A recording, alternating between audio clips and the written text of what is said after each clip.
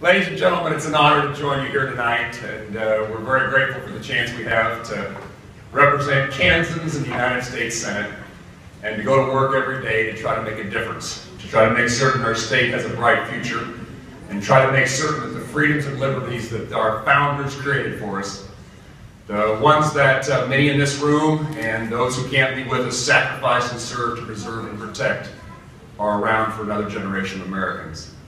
And to make certain that something that we all know what it is, the American dream, is alive and well.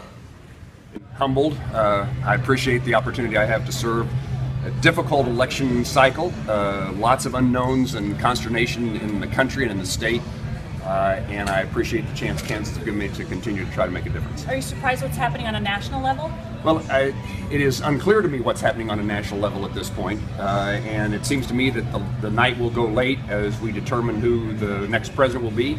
I wonder if we'll know, how early we will know, and I continue to watch the developments in Senate races across the country. I chaired the effort to have a Republican Senate 2 years ago. I care a lot about that. I think it would be good for the country. In fact, regardless of who the president is, I think a Republican majority in the House and Senate would be a beneficial thing. But it looks to me as if the races across the country so far are too close to call.